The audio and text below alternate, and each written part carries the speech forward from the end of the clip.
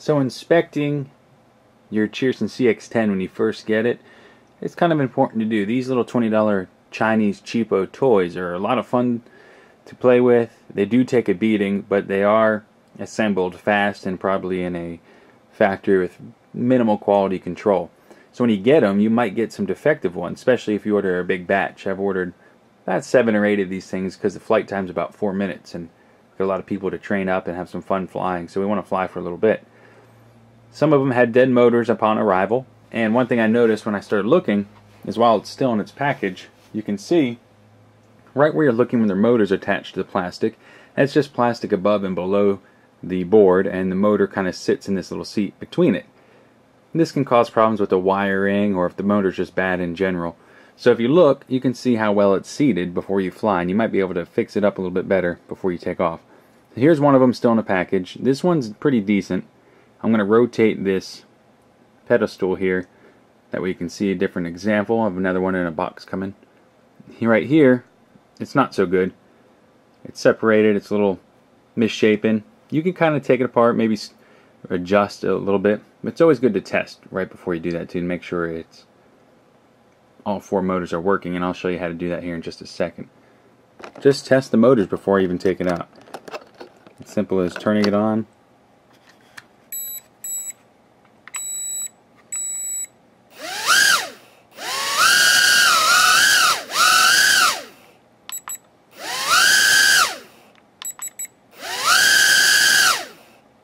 So all those motors look good and should be ready to fly. Just give it a full charge.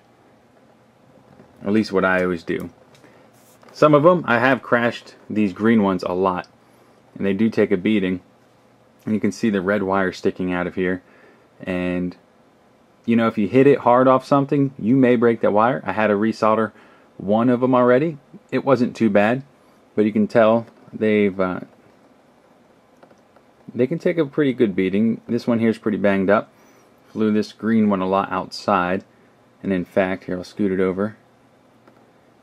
If you look above the off switch, there's some solder leaking out where I had to retouch the motor back onto the board. It was just a little too big of a clump. I filed it down a little bit, but it still worked, and it was good. This one here has been flown a lot and has taken many hits. The corners are pretty banged up. And it does sound a little rough in the flight, but it's a good idea to inspect. You can see some solder coming out there too. A good idea to inspect these upon coming out. So if you look at these blades, they get pretty chopped up. So that's one example. Pull another one in here.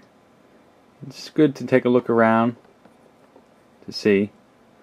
This one's seated pretty nicely. This one still flies well and it sounds good. There's ones that sound rough. Here you can pinch it down maybe a little bit and check.